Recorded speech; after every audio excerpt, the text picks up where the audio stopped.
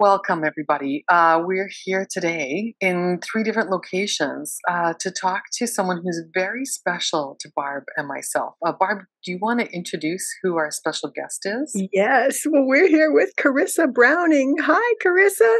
Hi, how are We're you? so excited. Oh, great. Wonderful. We're just so excited to have you here. Cynthia and I filmed our podcast this morning, and we just waxed on poetically about all the great things you do with both Oh, knit and crochet. And so we're so pleased to have you here chat with us today. well, thank you for having me.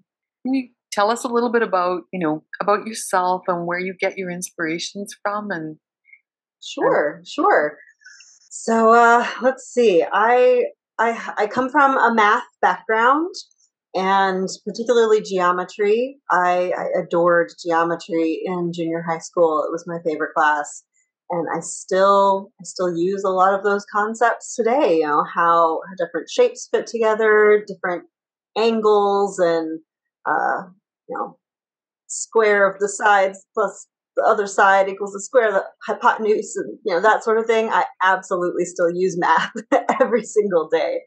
Um, so my inspirations often come from mathematical concepts or like fractals and such as that, or architecture, fine art.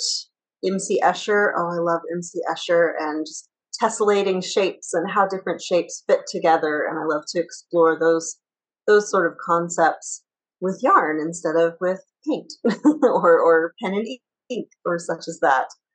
Let's see. I also take a lot of inspiration from just different places where you would find geometrical designs. So tile work, wallpaper, such as that. So it's I like to keep my designs, my stitches fairly simple and play with the geometry and with the construction, the overall shape of a project, such as that. So that's sort of my where I lean to in my design work is simple projects that have a lot of bang for your buck.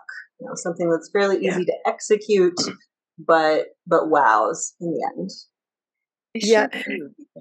I know, for me, Carissa, I almost see sort of architecture as well in some of your pieces, like Road Warrior just reminds me with those tall vertical lines of buildings and windows and things like that. I'm so glad that you see that. sometimes I doodle something. I have an inspiration image and I'll doodle something and will sort of morph. It'll evolve as I'm sketching, to the point that sometimes the inspiration isn't even apparent to me anymore in the final project. But I'm glad that you see that. That's great. I'm wondering too, can you tell us, like, where did you learn to knit and who taught you how to crochet, or did you learn it all on your own? Let's see. Well, years ago, when my husband and I were still just dating, we went to visit his parents at one point, and his mother taught me how to do crochet chain, and I think a single crochet as well. And my favorite part of the whole thing was ripping it all out and starting again. So I have absolutely no problem if the project is not working out. I have no problem pulling it all out and starting over. That has never been an issue for me. So yeah, she taught me the very basics of crochet, and honestly, I didn't really touch it for a while after that, for several years. And then when my brother and sister-in-law announced that my first nephew was on the way, I thought, I have to make something for this child.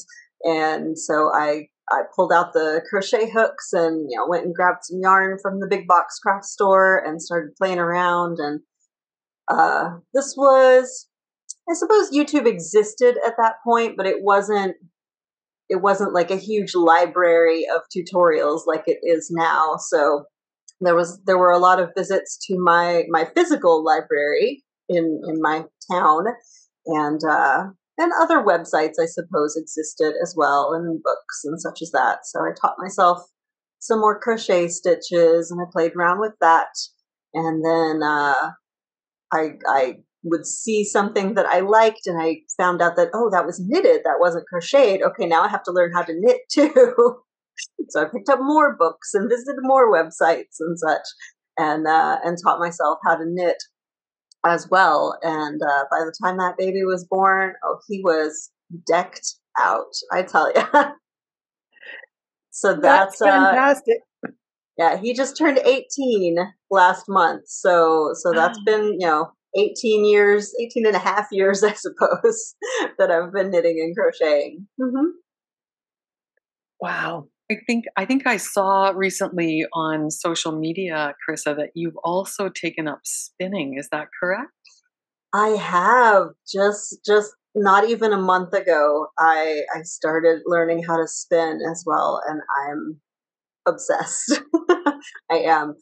So far, I've only spun 2 skeins of yarn, but the second one is markedly better than the first. So I'm showing improvement.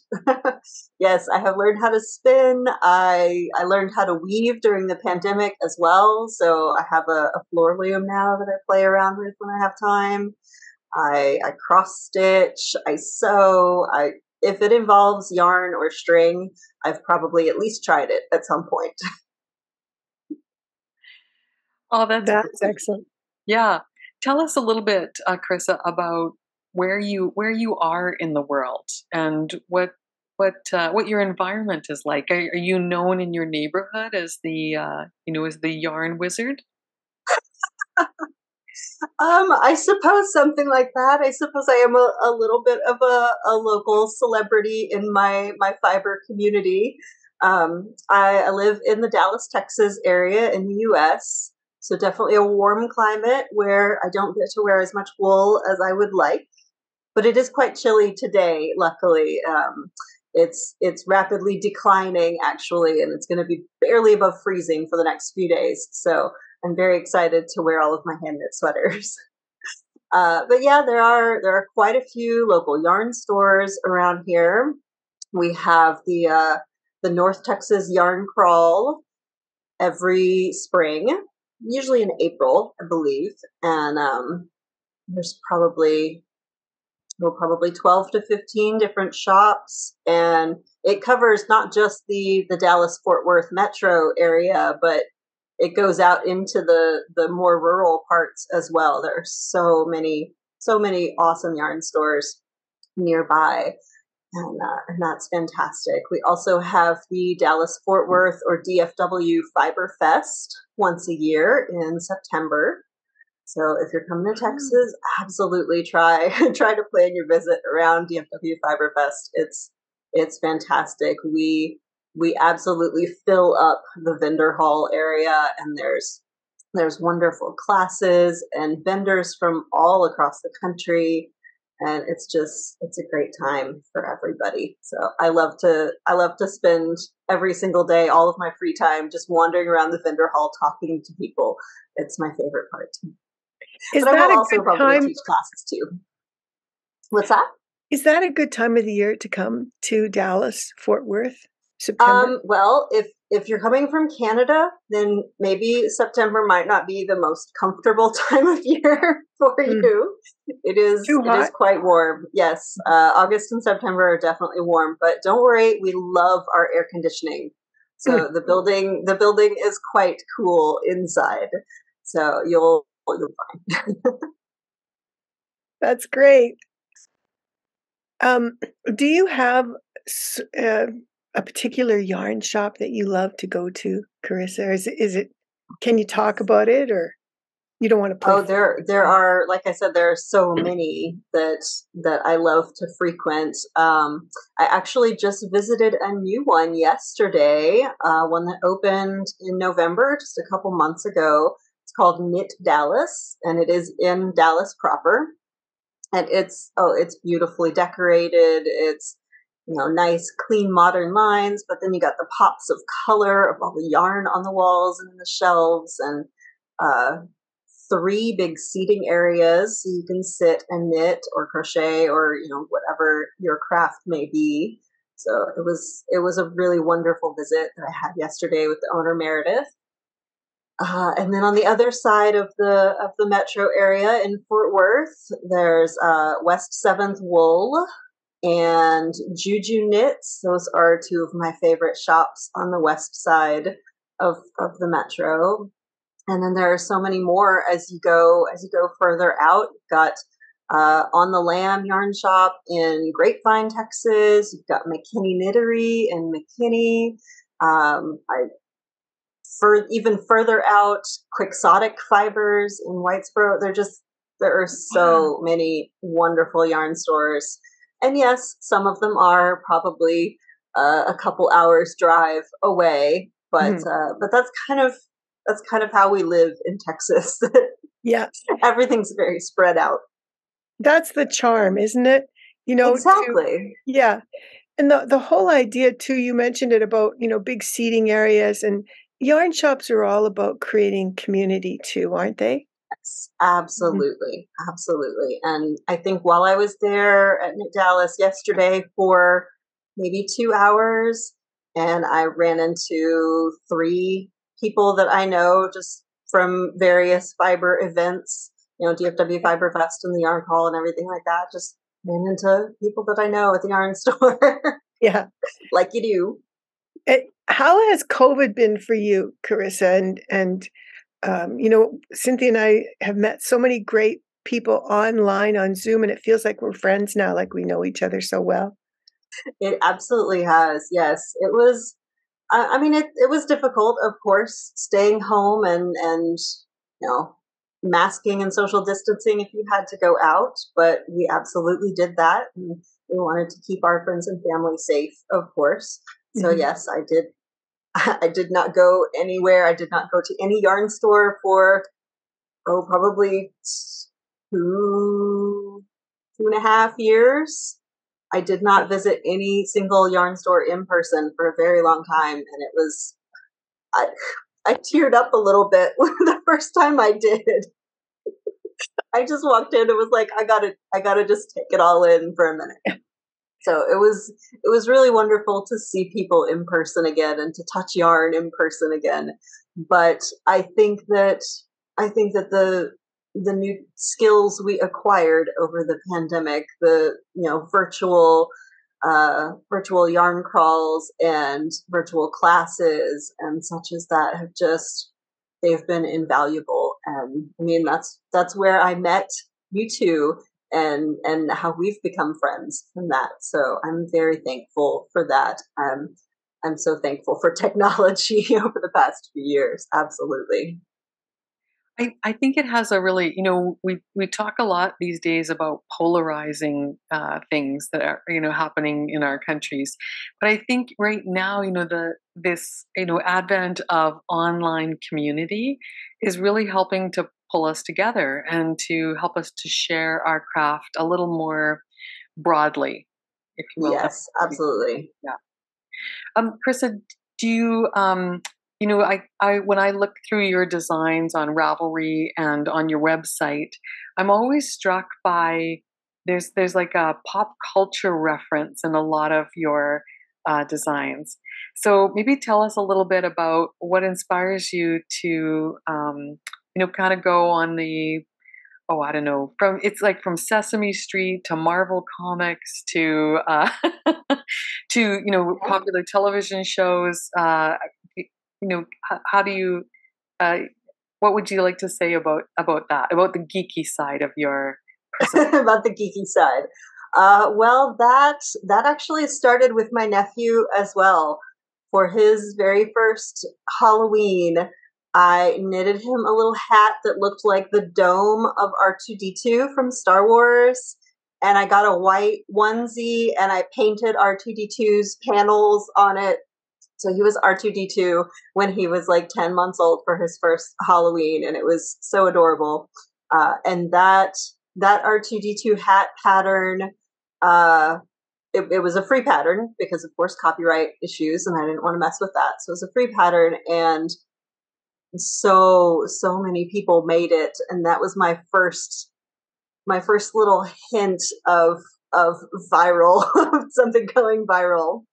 So that was exciting, and from there on, yes, a lot of my every year I knit or crochet or somehow make a birthday present for my brother as well, and usually they're little stuffed animals or toys or something like that. So one year he got a little stuffed Yoda or stuffed Pac-Man, and just a lot of the geekery is directed towards my brother, honestly, because he appreciates it as well, and he does 3D printing and sends those my way. So we have an exchange of geeky tchotchkes lying around our house, but that's okay. But the very first like really big viral pattern that I had was the Wonder Woman shawl that I think sort of put me on the map as a designer. And that was, of course, when the first Wonder Woman movie came out with Gal Gadot, and just the Wonder Woman logo was it's so graphic, it's so striking, it's so recognizable, and yet it's very simple. It's just a couple, chevron stripes that make W's. It's like I could knit that. I could make something with those W's on it. And so yeah, I sat down and I started doodling and I started swatching, and how do I create those angles and the stripes coming from different directions and everything. And the Wonder Woman shawl was born and went kind of crazy the first week that it was released. It was overwhelming, but exciting. Yeah. So yeah, and I have since I've had patterns in the Star Wars knitting book from Tanis Gray, and I can't talk about it yet officially, but I've got some patterns coming up in another one of her books of the geeky variety that I think are going to be really exciting as well. So look forward to that later this year, I believe. We can finally start to talk about that for reals. That's exciting. How do you find the time, Carissa? I know that, I know that you work full time at a job that isn't designing or teaching. So how do you set up your schedule to give you that time to pursue your creative endeavors? Oh, honestly, I don't know. I don't know how I squeeze that many hours into the day, but I do somehow. Yes, I do work a 40-hour a week, normal job. I work from home, thankfully. Even pre-pandemic, I worked from home, so at least I don't have to commute anywhere. Uh, so that's a couple hours of my life back that I can be knitting instead of driving. But yeah, it's obsession, I think, might be the key. That that if I am not working or sleeping, I am probably knitting or crocheting or weaving or spinning or doing something with yarn. Yep. Obsession. That's my tip. Or maybe do you find that it's an outlet for you to express yourself in a different way? Perhaps do you find Absolutely. that? Absolutely. Yes. It's no, it is my creative outlet, absolutely, but it's also it's a de-stressor. It calms me down. If I've had a particularly stressful day at the day job, I can take it out on my yarn, and maybe that'll affect my tension, but it'll all block out, right? That's the theory, anyway, for sure. That's the theory. Yeah. Carissa, you've taught classes for us, and we're going to talk about that in a second. And one of the some of the feedback that I get is that what you're teaching, that you convey it in a way that is relaxing. You've taught brioche class for us. You've taught crochet classes for us. Coming up, we're going to be doing another session of breaking plaid, and I'm going to spotlight Barb here for a second because she's holding up another sample of breaking plaid. Yeah. A beautiful scarf, Cynthia, that's completely reversible. Yeah. It is gorgeous, Barb. Yeah, maybe Carissa, so again, these are concepts, right? Like knitting concepts that we might consider to be challenging. Double knitting, is it's challenging, but you managed to explain it in a way that is easy to understand and to comprehend. So I'm wondering, do you have teaching in your background? Is that something that you do on a regular basis, or what makes you so good at it, Carissa? Well, thank you. I appreciate you saying that. I do, in a way, have teaching in my background. When I was in college, I tutored math. So I, took on students that were struggling maybe in their college algebra classes or all the way up to calculus and such. So my my favorite part about teaching anything is finding different ways to say the same thing. And because we all learn differently, some you might be a visual learner, you might be a you know physical learner, kinetic learner, whatever that's called, Mhm. Mhm. um, and just finding different ways to explain the same concept, I think, is the key to a good teacher, because not everyone not everyone's brain works the same way. Yeah. So I think that's really the key, is breaking it down into little bite-sized pieces and explaining it in lots of different ways until something finally clicks. Yeah. So what was kind of the inspiration behind breaking plaid? Like how Mhm. what drew you to this idea of combining double knitting and marling? Well, it was the result of a lot of swatching. I wanted to find a way to make plaid that was reversible. So I've seen a lot of stranded knitting plaid, but then you look at the back and you've got the wrong color floats going across the solid colored sections of the plaid. So I wanted something Yeah. that would be reversible. So I played around with double knitting, with garter stitch, with brioche, just all sorts of things that create a reversible fabric, and how I could combine two of those things. Excuse me. How I could combine two of those things to create a reversible plaid fabric. So that was how breaking plaid was born. Oh, that's really cool. So when people come to the Breaking Plaid class, they're going to get 2 hours of instruction. We're going to work through a little sample, Mhm. and we're going to teach them the techniques that they need to build on it, Ah, and get a copy of the pattern as well. Yeah, yes.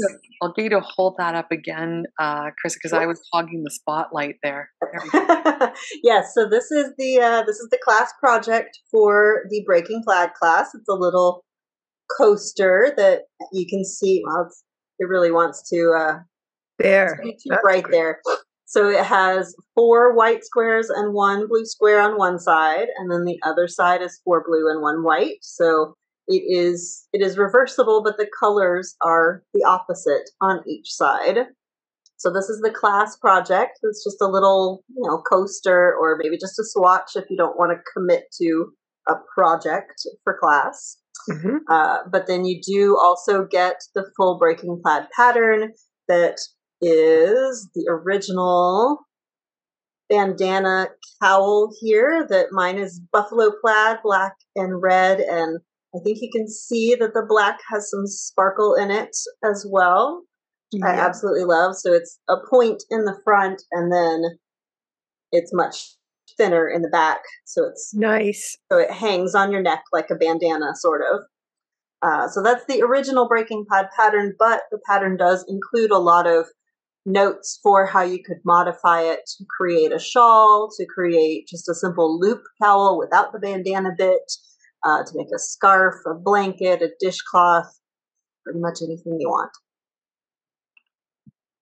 That's perfect. We love it. In fact, what Barb was holding up was actually a project that you collaborated with us on for one of our Christmas boxes. So we did a table runner out of it, but it's really, simply, if you will, an adaptation to the pattern.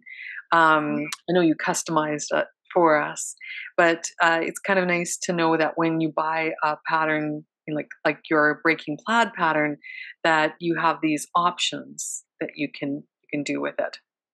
So it's not Exactly. just not just learning how to do these two knitting concepts, but you're also learning how to, if you go into the pattern and you look at the notes, you can do other things with it, which is really cool. Yes, absolutely, absolutely, and it's not just limited to plaid. Of course, I used the same. I have a different sample here.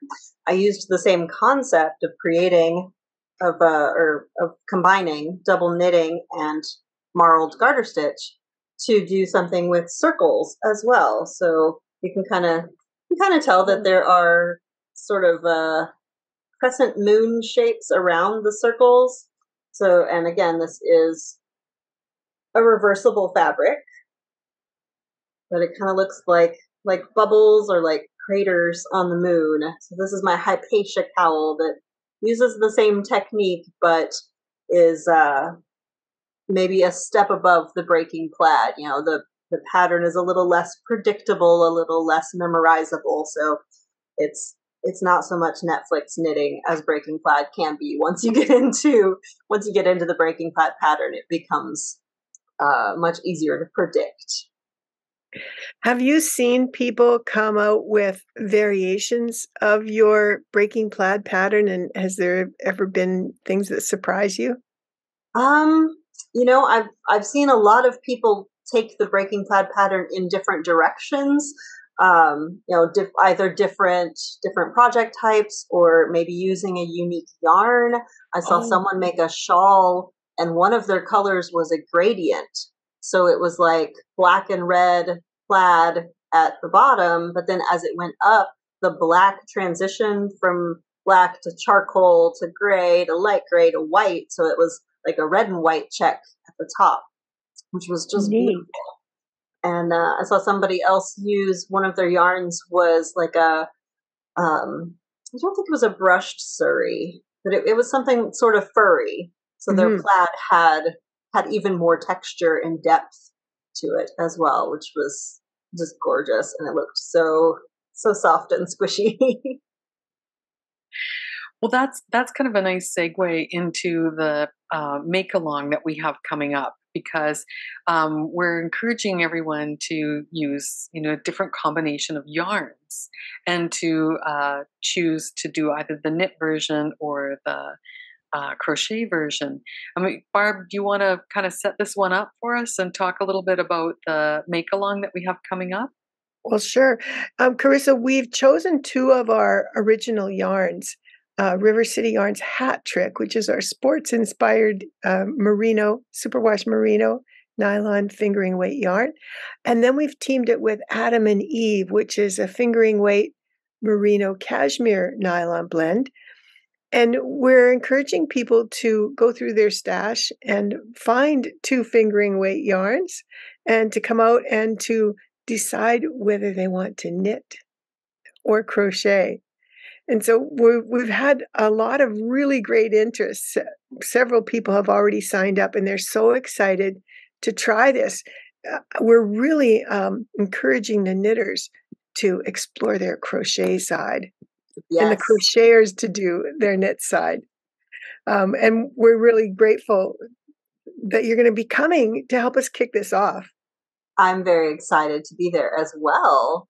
And I have my knitted sample right here. Would you, oh, okay, I'm sorry. I thought you were going to say swatch. Would you encourage people to swatch? Was going to be my question.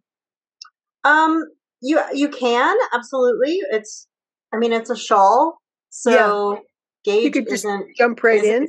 super crucial. I think you can jump right in, especially because it starts from one corner, so it Right. starts really super tiny. So you can really just start the pattern, and once you get a sizable tail that you can measure gauge, that is your gauge swatch.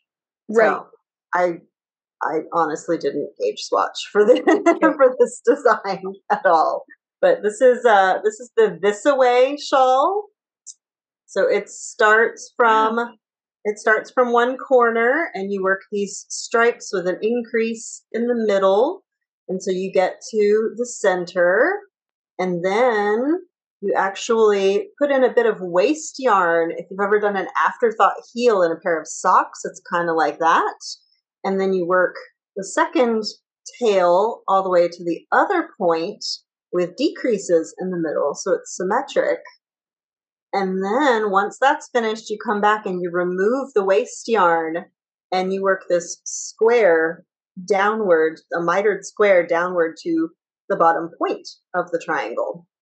So it ends up being a triangular shawl, but you have all of these stripes that sort of meet in the middle. And this is the This Away knitted shawl. There is also a That Away crocheted version that looks remarkably similar. So I unfortunately don't have that sample with me. It is on loan to the dyer that I used in the original sample. But it's, I just love, again, simple stitches like garter stitch and stripes, but an interesting construction that's still easy to achieve. It's still not a difficult concept, but it's unusual, and that's really my bread and butter. Was your sample the 2-skein version, Carissa? Yes. So this did only use 1 skein of each color, and wow, it's bigger than I thought it would be. It's a pretty decent size shawl. So, yeah. Oh, it looks so pretty with the sweater you're wearing too. Oh, thank you. Too much hair. There we go. So is there a main color in the project? Not really. Each color is used in roughly the same amounts, but the different sizes that you choose, this sort of upside down Y in the middle that is teal in this sample, in every other size. So this is the 2-skein option, which is teal in the middle. If you go a size up, the gray would be in the middle. So that is something to consider if you're very particular about what your upside down Y color is going to be. Then pay attention to the pattern. And there is a note in the pattern there about which color ends up being in the middle for which sizes. So just good. Read carefully. And there are 4 sizes, we should say, yes, in each pattern, which is amazing. And the most yarn that you would need, and when we talk about 2 yarns, we're talking about 100-gram skeins of fingering weight yarn. So they'll have about 350 to 400 meters, depending on what kind of yarn you've got. So the most you're going to need to make the largest size, if I got my numbers right, is about 4 skeins. I think that's correct. Yes, about 2 skeins of each color. Mm-hmm. Right. Yeah. The other question I wanted to ask you, Carissa, is with the crochet method, the crochet shawl. My understanding is that there's no foundation chain. Is that correct? That is correct. So again, you start at the point. So you've just got a magic ring or just like a chain 1, and then you work to the middle. And rather than the waste yarn that's in the knitted version, you just work a foundation of, I believe it's foundation half double crochets, foundation single crochets. Now I don't remember which stitch I used for the pattern. It's been a couple of years. We're encouraging people to buy your pattern and to come to the knit along to find out. Yes, absolutely. But yeah, you use foundation stitches rather than a chain and then working into the chain. So you don't have to chain, 76 stitches and make sure that you count that correctly, and then you got to work into all those chains, and that's annoying. Nobody's here for that. So foundation stitches are the way to go. I'm really excited about that, Carissa, because and I did check the pattern, and it is half double crochet. Okay. I'm really excited about that because for me that's going to be something new. Foundation half double crochet. I've never done that before, so I'm really looking forward to trying that out. This is I'm looking forward to you trying that out as well. And there is a link in the video or a link in the tutorial for a YouTube video that I made for the foundation stitches if you've never done them before. And same thing for the knitted version. There's a link in the pattern for a video tutorial for the afterthought heel method that's been adapted for this shawl. I try to do that in all of my patterns. If there's anything unusual, anything that might be a new technique for some stitchers, I try to make a little tutorial video to walk you through not just, the bare bones of the technique, but if it is important to the pattern, how that technique is applied to the pattern as well. So I try to do that with every new pattern that I release, to include little tutorial links in there to help you along the way. That is so nice, and I just want people to know that we're going to be doing our make along. We're going to do it by Zoom 3 Saturdays in February. So February 11th, February 18th, and 25th. You saw my eyes roll up there. That's because I was thinking math, adding 7. We're going to do it by Zoom, and we will record it. So if you're unable to attend one of the sessions, you can log in later. That also gives us the opportunity, perhaps, if you're watching this, a year from now, and you wanted to kind of see, you want to kind of knit along or crochet along. We'll have some clips from those Zoom sessions that you can watch a little bit later. That's, again, one of the nice things about doing these things by video is that we're able to kind of preserve a moment in time, which is really good. Absolutely. Good. Well, I'm just going to say thank you so much, Carissa, for spending some time with us today. I will put notes in below the video. The show notes will be below with some links to the places and the patterns and all of those things that we were talking about today. So again, thank you, Carissa, for being so kind to share your time with us and for inspiring us and for inspiring us to embrace not only our geeky side, but both our, kind of by craftualness of yes. and crochets. Well, thank you as always for having me. You ladies are always just a joy to chat with. So we'll look forward to meeting up again very soon. Yes, absolutely. Thank you for having me.